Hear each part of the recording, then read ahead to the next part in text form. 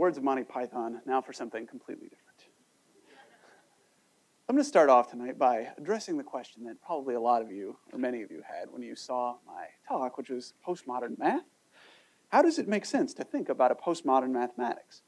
Aren't the statements of mathematics supposed to be true and thus independent of nebulous philosophical trends like postmodernism? In a sense, this is obviously correct, but scientific and mathematical discoveries, no less than innovations in more explicitly cultural fields like painting, literature, and music, help to shape understandings of the world. Descartes and Newton's discoveries helped to forge scientific, cultural, and political modernity. But while the work of these philosophical and mathematical pioneers has been studied extensively in conjunction with contemporaneous cultural explorations, no comprehensive investigation of the links between postmodern art and mathematics has been undertaken, except unless it's being undertaken in conjunction with the National Mall, which I would love to hear more about later. I'd like to sketch my beginnings of this investigation here with you all tonight. I propose that we take a cue from Heidegger, and we understand modernity to be, at its essence, the drive to analyze and systematize the world as a knowable totality that began during the scientific revolution.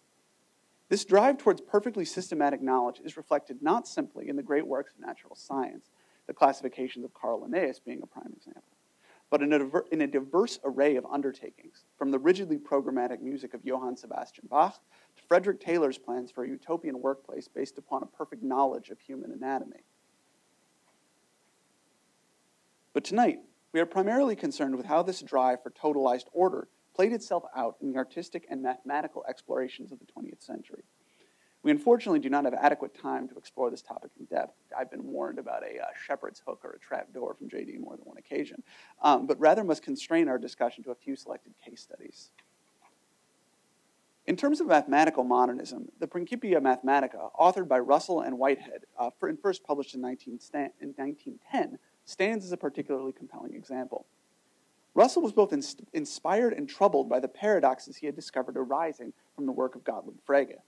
Russell and Whitehead set out to dispel these paradoxes and put the discipline of mathematics on an irrefutably firm footing, to remove any possible doubt concerning fundamental axioms.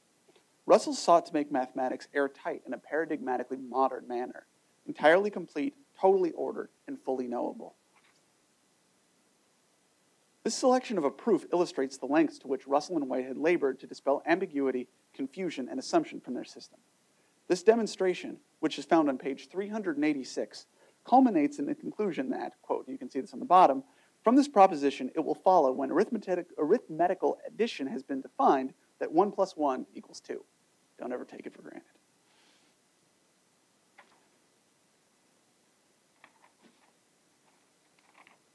The crux of Russell and Whitehead's system was its theory of types, which created an absolutely different kind of existence for sets and members of their sets. While it is relatively straightforward to see how the set of prime numbers is of a different kind, of entity from a prime number, it becomes more difficult to see how members of the set of sets that contain prime numbers, are different from the set that contains them. Nevertheless, Russell and Whitehead's system strove for a total completeness and transparency of mathematics based upon a radical ontological separation of mathematical elements, such as prime numbers, and sets of these elements. They insisted on separating the discourse of numbers from its meta-discourses. In very different ways, many of the advanced artists of the early 20th century sought to pursue aims parallel to those of Russell and Whitehead. But rather than an unimpeachable mathematical logic, they sought to create a different kind of perfection.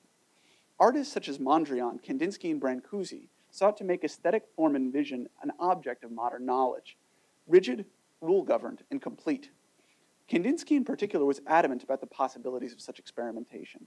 As the self-proclaimed originator of totally abstract painting, Kandinsky believed that art could be systematically improved towards a global synthesis and the dawning of a new age. The difficulty lay in figuring out what to make. Kandinsky held that the slightest variation in aesthetic form could have dramatic repercussions in how the finished work was viewed, an effect he likened to the way in which the slightest breeze can radically alter the appearance of smoke. Nevertheless, the drive to systematize art needed to be undertaken if progress was to be made at all. He sought to organize aesthetic sensation in his program for the Institute of Artistic Culture, and I quote from this for a minute. We know, for example, the powerful and invariable effect of different colors proven by experiment. Red in a color bath increases the activity of the heart, which is in turn expressed in turn by the acceleration of the pulse. Blue, however, can lead to partial paralysis. While Kandinsky was particularly obsessed with color, it is the gridded form rather than the colored content of this work which truly reflected the modernist mission to know and map the world of art. In the realm of sculpture, this fascination with geometric regularity of the right angle was taken to its zenith by David Smith. Smith's works encapsulate the sensibility of modern sculpture. It was to be abstract so that it looked modern, but it was to be roughly anthropomorphic so that it was still recognizably sculpture. It was to be composed out of durable materials, as sculpture traditionally had been, but preferably materials that were recognizably modern, such as Smith's galvanized steel. Like Kandinsky and Mondrian, Smith sought to achieve a perfection of form and viewer perception through the use of the ideal geometry of the cube. These decidedly modern artists strove to set art on as firm a footing as Russell and Whitehead's Principia Mathematica.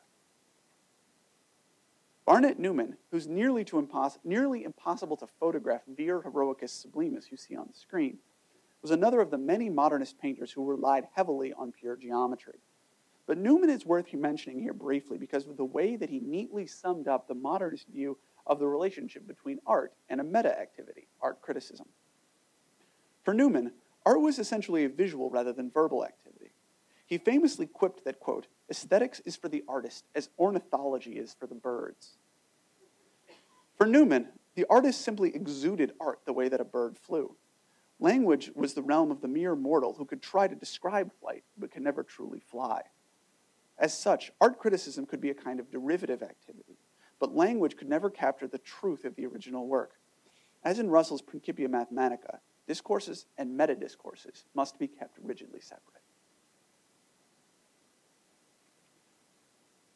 At different times and places, and for very different reasons, cracks began to appear in the comprehensive project of modernism to know and map the world in toto. Werner Heisenberg demonstrated that observational uncertainty was not simply a technical limit of instruments, but built into the very nature of observation. Behavioral economists worked to undo the picture of the individual as a self-interested and rational actor. Theorists of all stripes exposed the way that the modern project to diagram and organize the globe and its peoples was fraught with racist and sexist motivations. A postmodern insistence on incompleteness, unknowability, multivalence, and contingency seemed to spring up independently in myriad times and places. It is nevertheless my hunch that there is a special parallelism to the mathematical and aesthetic responses to a modernism that seemed to overreach itself. There is a sense of crumbled monumentality that these disparate responses seem to share, a recognition that the great constructions of previous masters have come apart at the seams. Talk about two quick examples. Impressed with the formal rigor and the nearly inhuman level of completeness represented by Russell and Whitehead's Principia Mathematica, the mathematician Kurt Gödel utilized these characteristics to conclusively demonstrate that the modernist aspirations to completeness were doomed to failure, not simply from a practical, but from a logical point of view. Let us quickly introduce one of Gödel's most devastating critiques.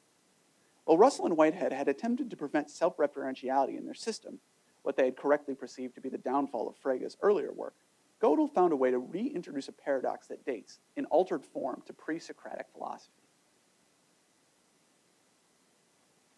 The liar's paradox, which can be phrased as simply as, "this statement is false," is self-contradictory because its truth values are self-dependent. If the statement is false, it becomes true because the statement is accurate. But if the statement is true, it becomes false for the very same reason. Using an ingenious coding method, which we don't have time, unfortunately, to discuss in detail, Gödel translated this paradox into something more mathematically relevant. Using Russell and Whitehead's system, Gödel created a mathematical equivalent of the logical statement, "this statement is unprovable," and demonstrated it to exist within the supposedly airtight world Russell and Whitehead had constructed. Gödel demonstrated that mathematics was necessarily incomplete. There would be propositions whose truth value was permanently undecidable. This paradox, based on a notion of self-referentiality, was part of a larger demonstration that the notions of completeness and consistency are mutually exclusive. It was self-referentiality, a collapse of discourses and meta-discourses, that spelled the end of modernism. In a parallel manner, the sculpture of Richard Smith suggests a modernism that has come apart at the seams. a situation in which completeness and consistency are revealed as a mirage. In perhaps his most famous work, Smith reprises the modernist vocabulary of pure geometry, the cube of Smith, Mondrian, and Newman, but recasts it in terms of contingency, dingy materiality, and even menace, a similar work actually killed an art handler setting it up in a museum. Just as Gödel utilized the robustness of Russell's system in order to tear it down, Smith gives us the modernist dream of perfection, represented by the notion of an ideal cube collapsing under its own weight. But it's not simply in its refusal of pristine surfaces and good form that Serra enacts an almost Gödelian dismantling of sculptural modernism. Just as Gödel used a notion of recursion to flatten the distinction that had supported Principia Mathematica, in his process works such as casting, Serra explodes the hierarchical divisions between elements and meta-elements. In these process works, Serra collapses the distinction between process, traditionally something like carving, or in this case, casting, and product, traditionally something like a human figure riding a horse. Here, the process is the product. But even more significantly, Serra's work figures as part of a larger trajectory to embrace language within the domain of the visual, a tendency theorist Craig Owens has cited as the beginning of postmodernism. Serra's process-oriented work actually began their lives as linguistic rather than sculptural forms, in a list of action verbs Serra had written down the year before as a work of art.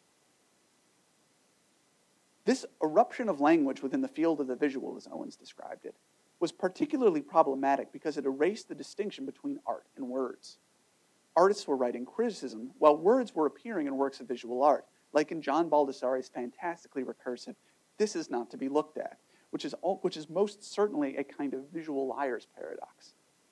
The hermetic purity of modernism reflected in the outlook of Barnett Newman became hopelessly polluted. Modernism gave way to postmodernism. We have not even begun to scratch the surface in terms of elucidating the parallels between aesthetic and mathematical postmodernism. The rhymes are almost too many to count. Claude Shannon's insistence on the unquantifiable information that stands apart from its content prefigures Derrida's celebration of the liberation of the signifier from the tyranny of the signified. The discovery of fractals as capable of modeling stochastic systems was coincident with the rise of process art, like Serra's cast lead works, which emphasized the sort of chaotic processes that fractals were first able to model. I could go on. But the point is not simply to note that these sorts of parallels exist, but to take them as evidence that a deeper thread is connecting otherwise unrelated investigation across time, place, and discipline. Scientific and artistic works do not simply reflect, but also produce the condition of their own making. Their makers respond in systematic ways to common stimuli and contemporary needs. Moreover, the creation of physical form and the discovery of mathematical truths have had an intertwined history since the Greek discovery of geometry. It is only recently, with the advent of modernism, that these pursuits were separated in the way that we commonly understand them. And like separated siblings, they seem to be continuing to mirror one another.